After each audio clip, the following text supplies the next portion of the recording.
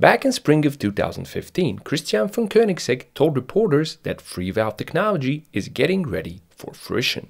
But a lot of the stuff we're doing, and especially our sister company FreeValve, is now trickling down into also more normal cars. In November 2016, Chinese automobile manufacturer Qoros Auto displayed the Qoros 3 hatchback at the Guangzhou Motor Show. This car featured a camless, Qamfreee engine using FreeValve technology. The Qoros 3 never left the concept stage and never became a mass production reality. In 2020, the Koenigsegg Gemera was unveiled. It featured a 2-liter inline 3-cylinder engine with FreeValve that makes 600 horsepower. Production of the Gemera was supposed to begin in 2021. The date has since been moved to 2024. So it's been 8 years since FreeValve was officially announced. But today, in 2023, it seems that we are no closer to this technology being reality than we were back in 2015. So why is that? Well, that's exactly what I'll attempt to answer in this video. But more importantly, I will explain why FreeValve isn't as big of a deal as it initially seems, and why it's very possible that this technology may never become mainstream mass production reality. Now, don't get me wrong, I like FreeValve. I would love to see it happen. I would love to own and drive a car with FreeValve. I think it's definitely cool technology, and I think that Koenigsegg, without any doubt, makes amazing cars.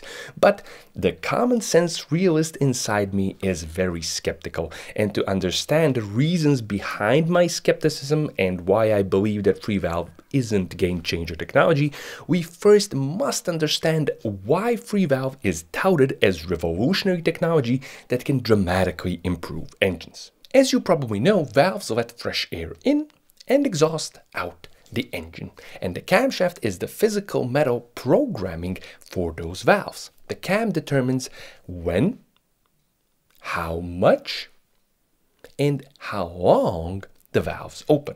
The problem with a traditional fixed valve timing system is that our programming remains the same at all times. Once the camshaft is manufactured and ground, our valve timing is 100% fixed throughout the entire RPM range of the engine. So let's imagine we have to choose a camshaft for our engine, and let's imagine we want to extract the maximum power from our engine.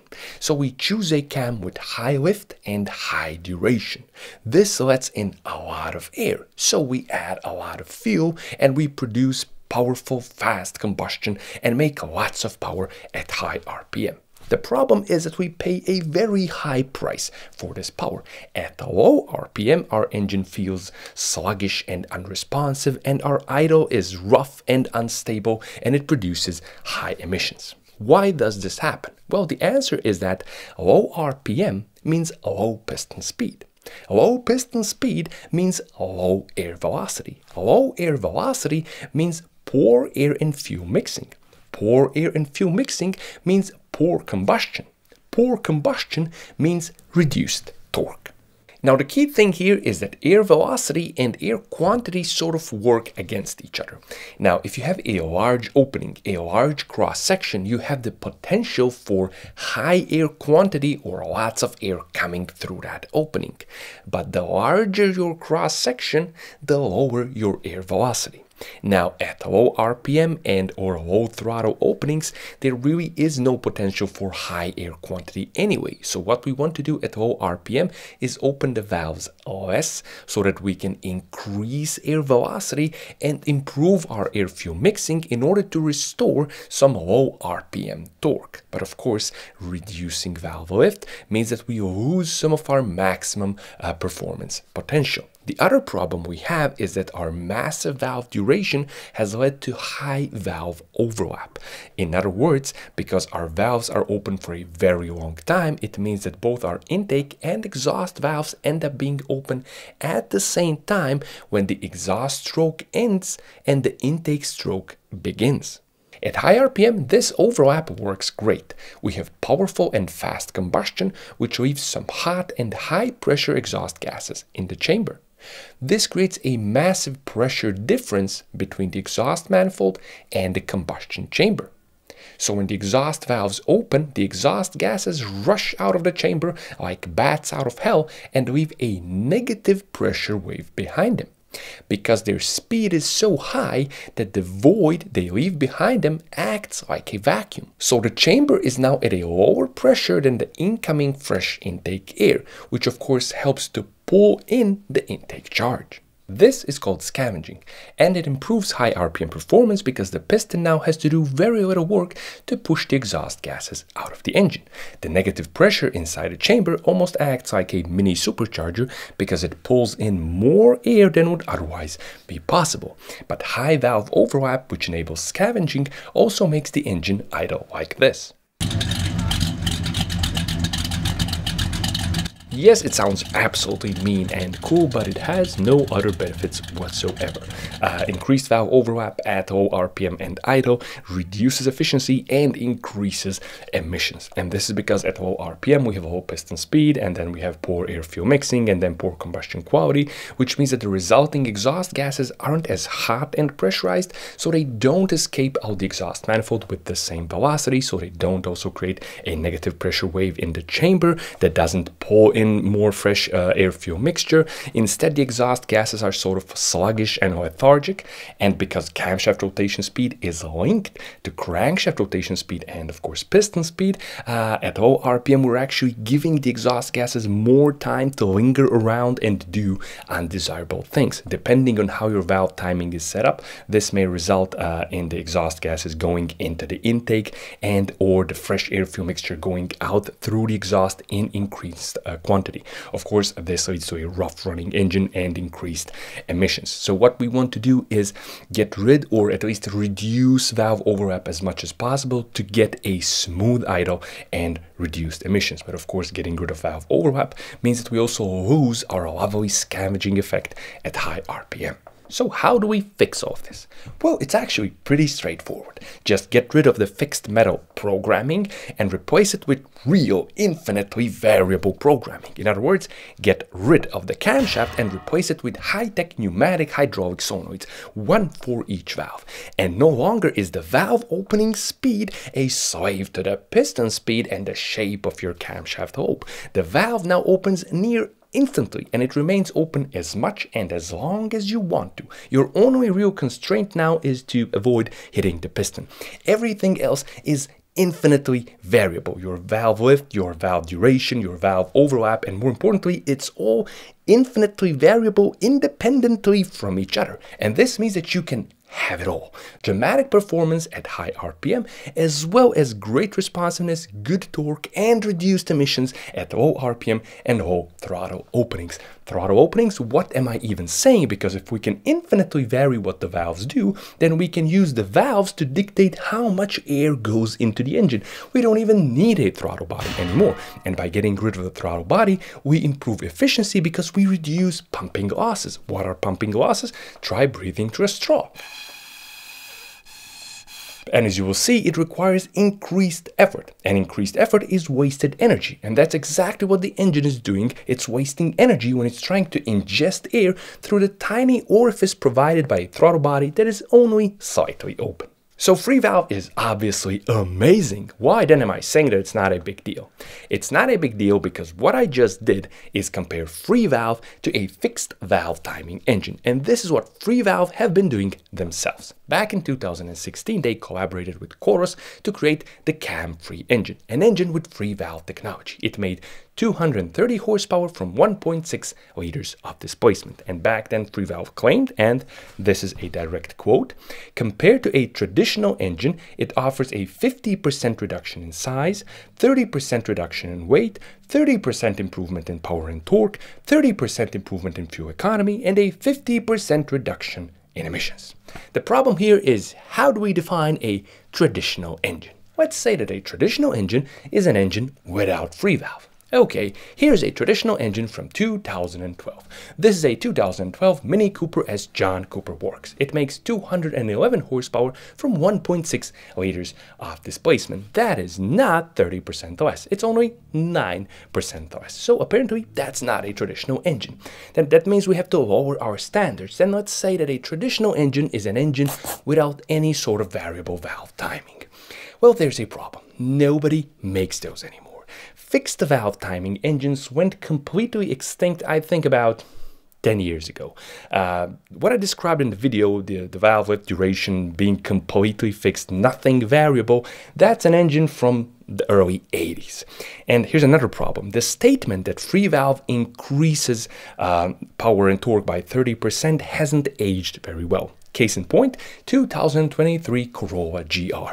Camshafts, 1.6 liters, 300 horsepower. Funnily enough, that's 30% more than the FreeValve Qamfreee engine. So in the 8 years that FreeValve hasn't been on the market, traditional engines have done to FreeValve what FreeValve promised to do to them. But what about the tiny friendly giant? That's 600 horsepower from 2 liters of displacement and only 3 cylinders. Surely that is proof that FreeValve is superior. Unfortunately, no.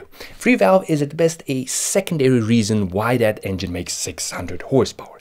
The 600 horsepower comes from 2 bar of boost and 8,500 RPM. Take a Honda K20 from 2001, shove 2 bar of boost into it and rev it to 8,500 RPM, and I guarantee you'll be making that sort of power. But it won't be reliable, right? Yes, it won't be reliable, but it also won't cost $1.7 million. With enough money, you can make anything. And I'm sure that any major manufacturer or even a good engine builder can build a 600 horsepower 2-liter 3-cylinder engine that is both reliable and efficient and emissions friendly and whatever. But it will cost a lot of money and will therefore have very low demand. And this is why the Gemera will be made in 300 units, but the GR Corolla will be sold in the thousands. Now, don't get me wrong. I'm not saying that an engine with FreeValve isn't better than an engine without FreeValve. FreeValve is in theory better than anything with a camshaft. What I'm saying is that it's better by a thin margin, and that margin is only getting thinner every year that FreeValve isn't on the market. And the more it stays out of the market, the less it makes sense to even introduce it. The key point of this video is that we have already achieved about 85 to maybe even 90% of what FreeValve can do. And by chasing the final 15 to 10%, FreeValve has entered into the area of painfully diminishing returns. The input and cost and effort required to achieve the final 10 to 15% may be greater than the output and results are worth. Here are some examples. FreeValve doesn't need a throttle body. Well, neither does BMW's Valvetronic, and it's been around since 2001. You want to open one valve more than the other? Valvetronic does that too, and it has infinitely variable valve duration and lift. But FreeValve can do cylinder deactivation. Well, so can Volkswagen and many others. But this is just clever mechanical engineering. This is so industrial age, so passé. I don't want this. I want solenoids. No problem. Fiat has been doing solenoids since 2009 with multi-air. There's no intake camshaft in the traditional sense, and valves are actually actuated by hydraulic pressure of the oil already present inside the engine. What's interesting with multi-air is that you have infinitely variable intake valve lift and duration, and it's completely independent from each other, and you can change it instantly. This means that you can have a completely different camshaft profile for every intake stroke, just like FreeValve. Want to open the intake valve twice during a single intake stroke? No problem, multi-air does that too, and it does all of it without needing an additional power sapping air compressor like FreeValve does. And if you were to take a multi-air or any other very modern engine and then replace the entire valve train on that same engine with FreeValve, I'm pretty sure that none of these percentages would be possible. Power, efficiency, and emissions, I doubt they would increase more than 10%, probably less. Some might be even as depressing as 4 or 5%. Now, this is just an educated guess because there's no real data on FreeValve out there, no concrete numbers, just a lot of animations and announcements. But again, the simple physics inside an engine, they speak towards these very humble percentage increases. On the other hand, it's certain that the engine would probably cost double or even triple. But what about weight and size? Well, I can see how FreeValve reduces engine size. However, I don't see how it can reduce engine size by 50%. Sure, it can reduce engine height because you get rid of the cams and the cam gears, but I don't see how it reduces total engine length. You get rid of the cam gears and the camshaft, belt or chain. I can see there a reduction in length there, but the total length stays the same because you still keep the crankshaft pulley, which then powers the various compressors like AC and the compressor for FreeValve. You might even use it for, I don't know, a water pump pulley or something. So the total length stays the same. You just remove the top chunk, the top half of the length. And even the height, I don't see how you reduce it dramatically because the solenoid is a relatively large chunk of metal, and even the rail that goes above that takes up space too. But let's assume that height is reduced by a significant amount. This might be for example, a big deal for boxer engines, but it's not like we haven't already installed boxer engines into many different cars. And this is the other key point of why FreeValve isn't a game changer. And it's because nothing new and major will be made possible by FreeValve that was impossible before. Even if FreeValve would somehow magically become mainstream, no new groundbreaking technology would be possible solely because of FreeValve. And even engine size and weight is an area of very diminishing returns. We don't really have a problem with engine size and weight anymore, because nowadays we have 1 liter 3 cylinders with a turbocharger powering everything from a hatchback to an MPV. Turbocharging has made engine downsizing very possible, so engines aren't even big anymore. And we don't even have space constraints because vehicle safety regulations have made cars pretty bubbly, so you can fit pretty tall engines into pretty much anything that's on the road today. And engines are also pretty lightweight nowadays because of clever alloys, lots of plastics, so even that is still very much diminishing returns. So let's sum it up. Is FreeValve amazing? You bet it is. Is it worth it? Well, that's an entirely different question. It may be a thing for boutique hypercars with ridiculous price tags, but the possibility of FreeValve venturing beyond this tiny market segment in the foreseeable future is very, very low. So there you have it, a depressing video. Actually, I don't think this is a depressing video. I think this is a positive video because it shows us just how far we have come and how amazing the stuff we already have and are taking for granted is.